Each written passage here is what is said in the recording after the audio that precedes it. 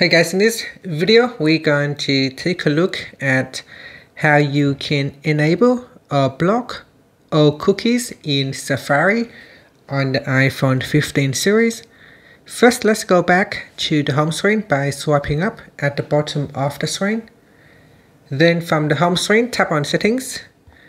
Now in Settings, scroll down and then tap on Safari. Next, we scroll down to the bottom and then tap on Advanced.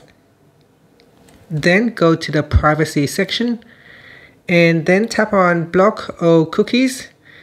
Now when you tap on it to switch it on, are you sure you want to block all cookies? So tap on the Block All button if you want to proceed, otherwise we can switch it off. And that's it. Finally, you can swipe up to go back to the home screen.